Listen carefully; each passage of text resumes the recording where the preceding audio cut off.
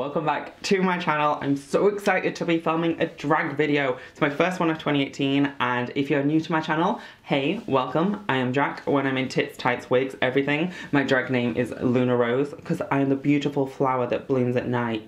Good little catchphrase, right? I know, right? I just want to do like a black smoky eye with a nude lip. It's just kind of that typical kind of sexy kind of glamour look. And I bought this wig myself from Webster Wigs, and I think it's absolutely gorgeous, and I really want to show it on my channel because the last time I wore it is for Halloween. I will put some pictures up around the screen. I was Catwoman, feeling that like fishy cat fantasy.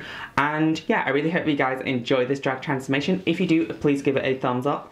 Comment down below what other wigs I should be picking up, what other looks you want me to do, and yeah, subscribe to my channel. I bring out new videos every single Monday, 8 PM GMT time, and really hope you guys enjoy this transformation, and thank you for watching. Bye.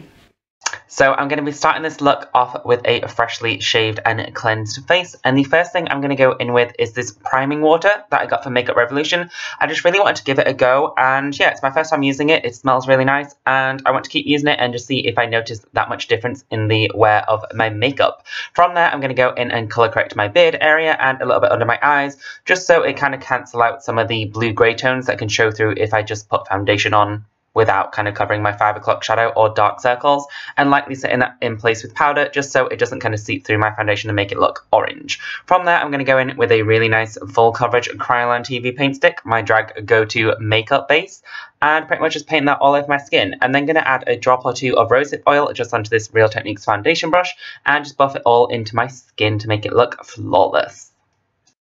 I'm kind of avoiding my under eye region since I'm going to go in with my highlight shade there, so it just stops it looking as cakey if I don't put too many layers in that region. From there, obviously, I'm just highlighting my face in the usual highlight zones. I change it up pretty much every time I like to do my makeup, but this time I really like the way my highlight and contour and everything looked.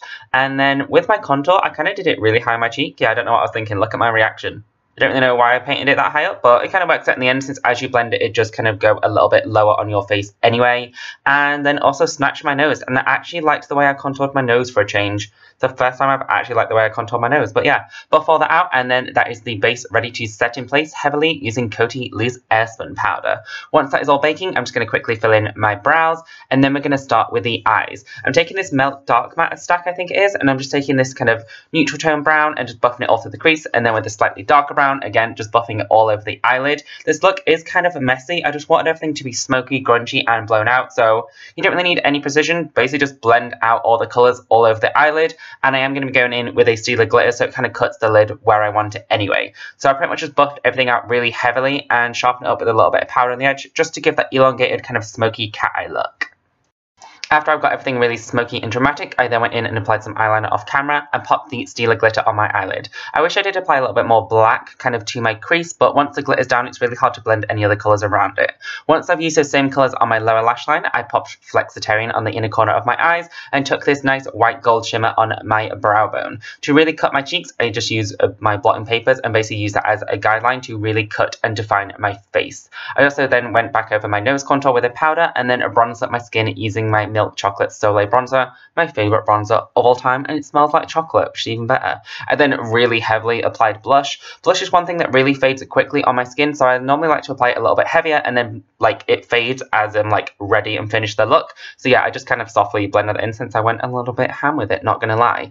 From there, I also used Flexitarian to highlight my skin. I just absolutely love this because it gives that really wet look to the skin. To line my lips, I went in with a Colourpop lippie pencil, and then I popped MAC Fleshpot all over my lips, which is like a really nude, gorgeous, sexy lipstick, and then applied a little bit of the Myth lip glass on top.